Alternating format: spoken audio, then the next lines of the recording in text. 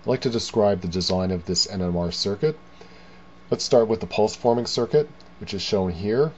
We're going to generate a 90 degree and 180 degree pulse, and this is shown in this diagram right here. The 90 degree pulse is about 20 microseconds in length, and the 180 degree pulse is about 40 microseconds in length. Then we have a long pause followed by the same pattern repeating again. And this pulse sequence is generated in this TTL circuit using the 555 timers.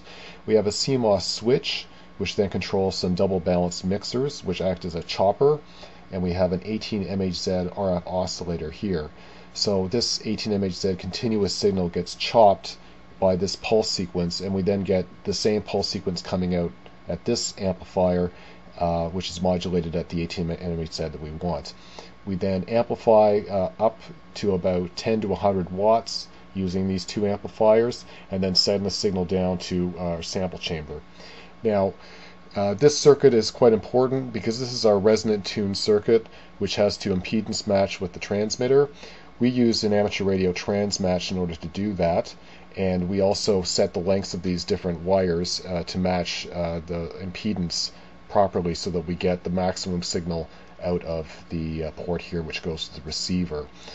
Usually these distances are around a quarter of a wavelength to a half a wavelength from here to here and from here to here, and we generally work it out empirically since we are balancing with a transmatch here, and this will change the lengths that these wires would be as seen from the transmitter.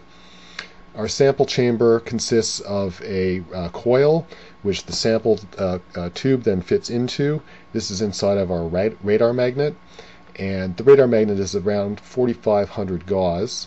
It also has coils on it which allow us to put in some electric currents and change the magnetic field by a few hundred gauss up and down. In this way we can tune the magnet so it matches the NMR frequency for the hydrogen protons which are inside of our sample chamber. Now, just to discuss the receiver, here we have a three-stage receiver with a first linear amplifier, second linear amplifier, and third linear amplifier separated by 18 MHz bandpass filters. This amplifies the entire signal from this port here up about 10,000 times, which then goes into our oscilloscope. And we make sure that we don't get oversaturation into our receiver from the large power transmitter signal by using these pairs of 1M914 diodes, which will ground off any signals greater than a few hundred millivolts.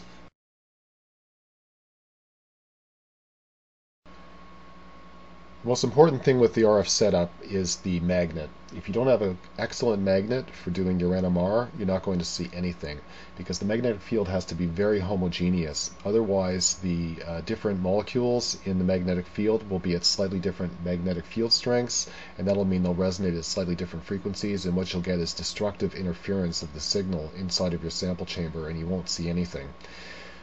So this is a radar magnet that I managed to get from a surplus store, and this has a very, very good homogeneous field of about 4,500 gauss, which it's generated right in here in this gap. The gap is quite narrow, and you need these surfaces to be very flat so that you get a very homogeneous field.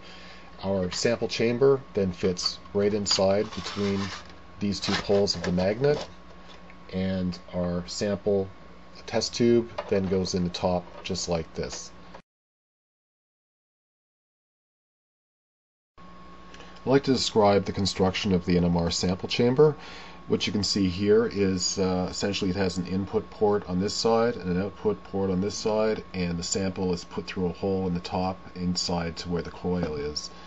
If we just take off the front piece, you can see this is a enclosed metal chamber which will ground off any interfering signals from the outside, and we've got our sample coil here which receives the transmitted pulse signal from the transmitter, goes into the coil this way, and then grounds off through the chamber at this point here, and the exit signal goes down this way and will go off to the receiver this way. And we've constructed a simple sample holder, which is a pasture pipette, which we've cut off at the bottom and then glued it. And we've got at this point a glycerol sample inside, and you can see this just fits neatly into the sample coil like that. And then we can close it all up and put it inside of the magnetic field of the radar magnet. And the idea is this has to be narrow enough that it can fit into the gap between the two poles of the radar magnet. So that's how we've constructed this particular chamber.